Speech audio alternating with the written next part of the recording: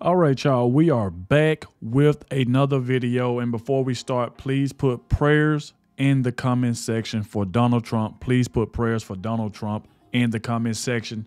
I say this every video. We're going to get to the bottom of what really happened during that shooting at the rally, because obviously we see Kim Cheetah. She's hiding something.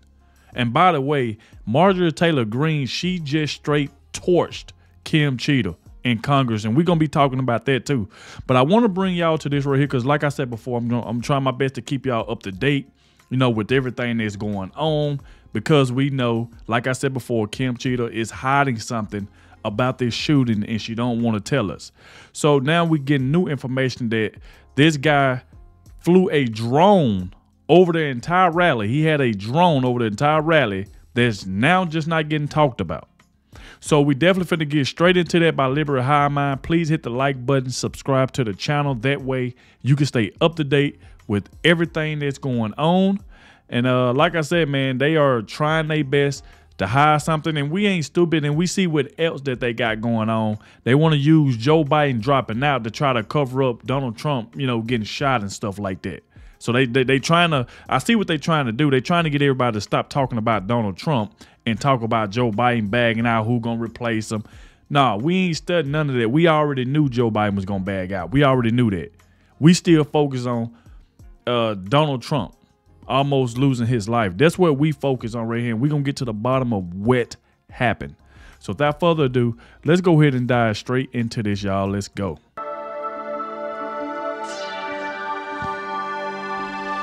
Wow, just wow. You know, it's one thing when you see the video footage, with everything going on, all the people panicking, all the noise, all the movement, and of course the movement or lack of movement of the cameras. You know, it's one thing to analyze all the video footage, and it's another to put the day's event in absolute detail in an animated 3D render, simulating the bullet trajectory and everything else that happened. There's a 3D render that everybody's talking about. I want to take a look at it. Let's have a conversation. Of course, you know, we got a lot to talk about. We got some stuff to get into, so let's roll the tape. All right, folks, so let's first start off with the clip. Here's an animated grayscale 3D render showing us all the details about what happened on that day. Take a look. This is a 3D illustration of how many bullets were fired and their trajectory that struck 3 people at the Trump rally on July 13th, 2024. This is the area we're going to focus in on. Here you can see the 3 victims that were injured by gunfire and where they were standing in the bleachers. We're going to turn around and demonstrate exactly where these bullets came from. This model represents Thomas Crooks. His position could be seen here in this image, which illustrates exactly where he was. Turning around, we can see the path of all the bullets that were fired from this location. I placed a 10-foot red disc downrange to represent what an average shooter could hit easily. Now let's take a look at this first shot fired. Coming from our key location, bullet 1 grazes President Trump's ear. This is the same bullet that hits a spectator in the stands. We know this through video evidence. As President Trump is talking, the first shot rings out just after he says, "Take a look at what happened." Something to say. Take a look at what happened. We can see the vapor trail of a bullet strike, which is the same bullet that struck President Trump's ear a split second earlier, and this video is this location here. Wow. Back at the podium, President Trump is shot and grabbed his ear, falling to the ground as more shots rang out. In total, there were 7 or 8 shots, so let's rewind and watch this at regular speed. Take a look at what happened.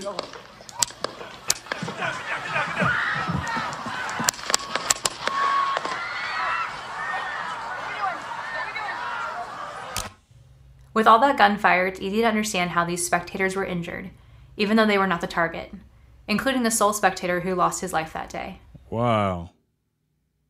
Just sad. Just sad. As we circle around, we can see how all the paths of the bullets were hitting in the location of this forklift machine, causing one of the hydraulic hoses to burst.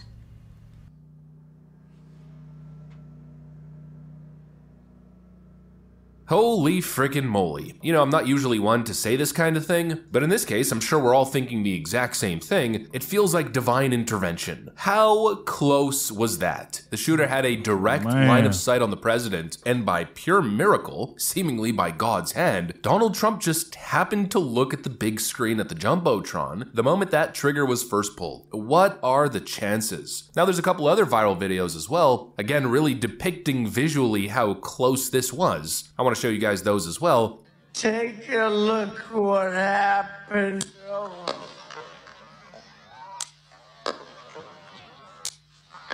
You know, just astonishing, truly miraculous. You know, like I've mentioned previously, 1 inch closer, just an inch towards the right, a slight little, probably from that distance, millimeter adjustment to the right, and the course of American history would have been forever altered. But of course, not only did this clip show us just how close it was, it also, again, visually shows us how ridiculous this whole ordeal was. You know, the fact that we have a digital reenactment here, just casually going through the motions. Oh, well, you know, there was just a shooter perched up on the roof there, right across the field. Ooh. The fact that that's even a thing, again, totally mind-boggling. And it's this shot right over here that's the most shocking. I mean, just look how obvious it was. You have a slightly sloped roof and a head popping over with a scope, and the response from Secret Service, not a care in the world. Brings us right back to the same question, you know. And we've been saying it for the longest, so you telling me the Secret Service did not see this guy head over the roof, so what they did was, they let him fire off those shots.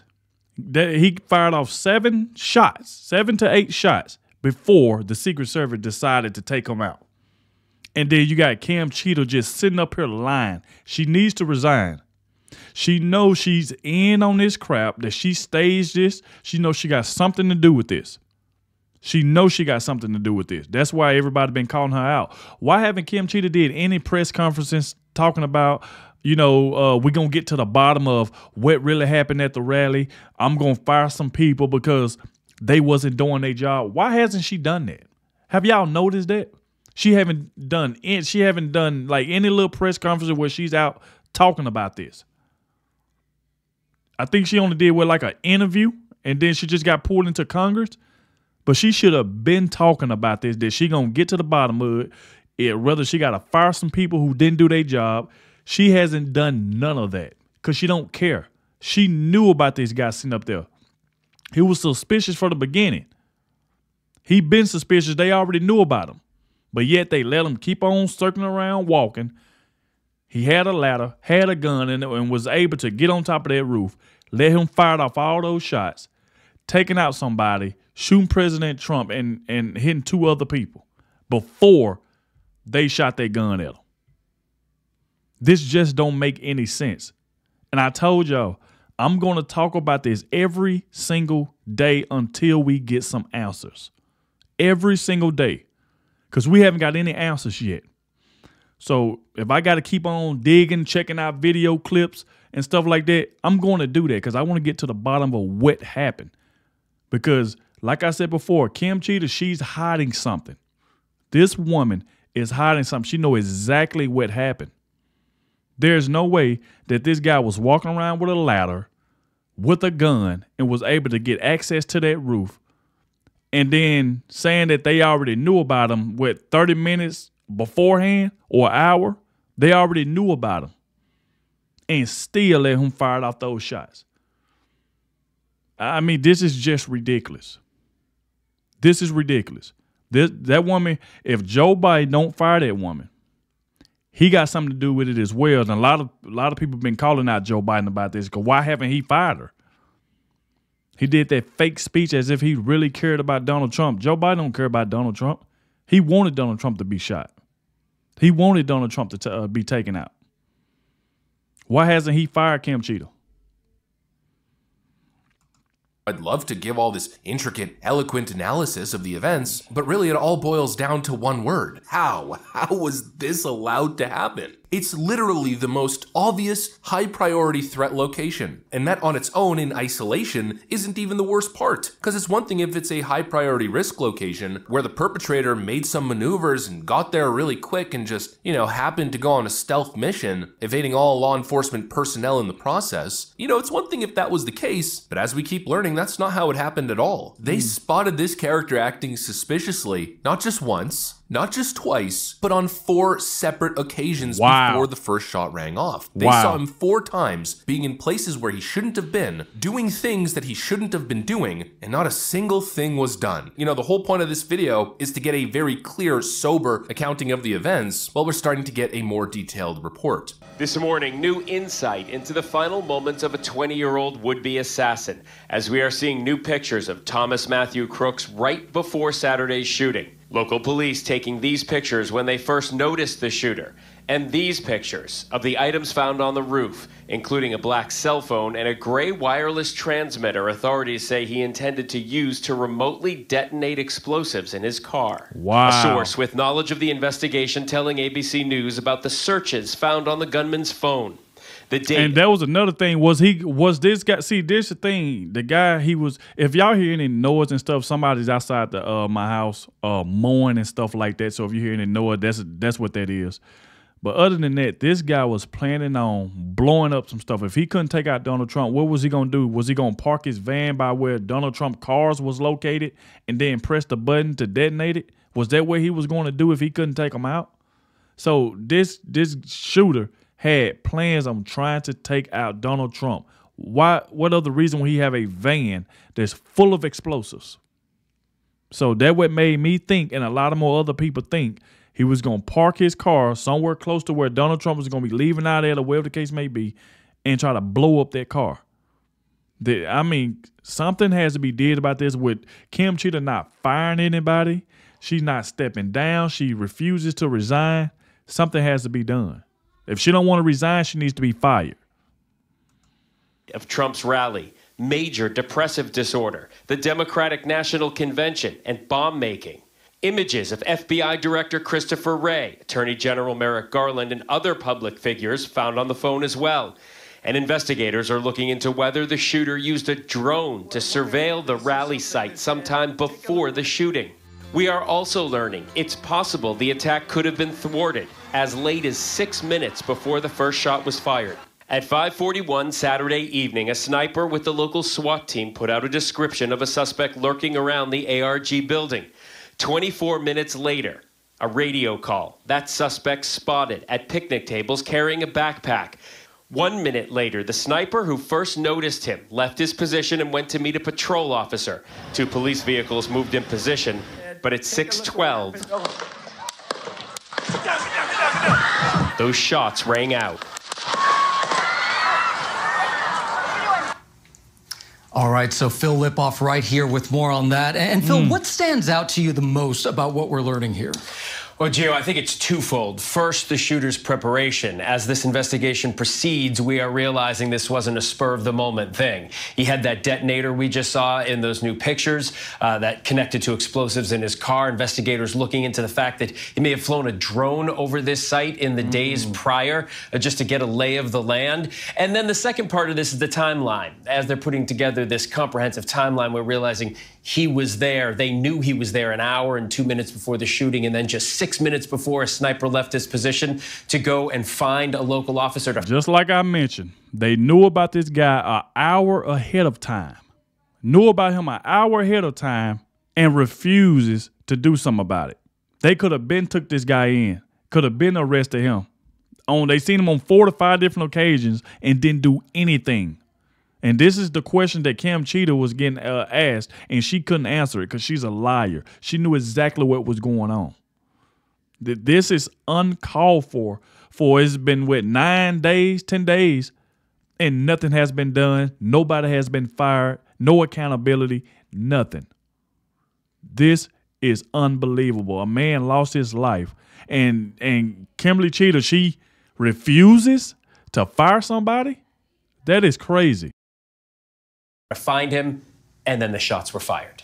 Just incredible to think about that and see all of the new timelines that we're seeing here. What's the latest and what's the next part of this investigation? Well, obviously motive is a big deal. Everybody's still trying to figure out. Some of these shootings, you have a manifesto, you have a note left behind, whatever. And this is now a week in, and we still don't know. This is a week in, and they saw the searches on his phone. He searched for the DNC as well as former President Trump's rally. He searched for other politicians. So motive, but motive is almost secondary, if you think about it, to the fact that this was allowed to happen in the first place, that this information in this hour before didn't get back to Secret Service commanders there, or we don't know that for the fact, but Secret Service commanders didn't know about it on the scene, and they took the shot after he was able to take shots. So the head of the Secret Service is going to be on Capitol Hill Monday answering those questions. And some big questions ahead. All right, Absolutely. Phil Lipoff, thank you so much as always. So let's go through that. At 5:05 p.m., Crooks was seen walking outside the window with a sniper team inside. One of the snipers inside saw him looking up to the roof and observing the building and then disappearing. At 5:41 p.m., he came back with a rangefinder, sat down, looked at his phone, and at that point, one of the snipers took a picture of him, took out his rangefinder, and the sniper radioed the command post. And then at 6:05 p.m., Crooks returned for a third time with a backpack. The snipers called in with the information that he had a backpack and said that he was walking towards the back of the building. Now, of course, some people might say maybe they didn't have enough time to react. He looped around the building, went to the roof, and shot right away. There wasn't any time to react, but the first shot was fired at 6:11 p.m. So from 6:05 to 6:11, they simply made a phone call. Hey, this guy's going around the building. I spotted him with a rangefinder 20 minutes prior. Now he's got a backpack. He's moving all kinds of gear and looking at the top of the building here. He's using a rangefinder on the counter snipers. He was suspicious enough, apparently, to call into the post command and to take a photo of him, but not to act, not to secure the back of that building, not to stop him, search him, interrogate him. Make it frickin' make sense. It simply doesn't, and I keep asking the exact same question, how? Now, of course, we don't have those answers, so we really don't have much to conclude here, but I will conclude the video by saying, once again, thank the Lord that President Trump is okay and ready to fight another day. It was so close to letting a seriously sinister, evil force seize the day. Anyways, that's pretty much...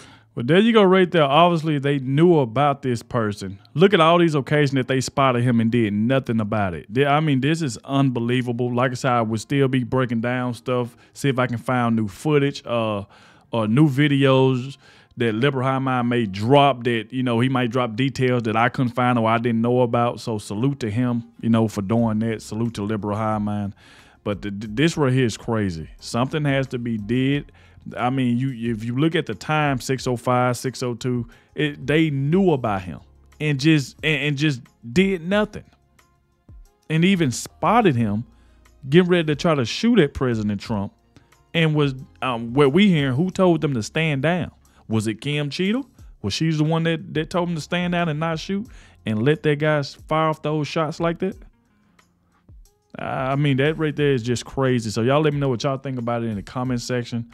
Thank you all for watching, and I'll catch y'all in the next one.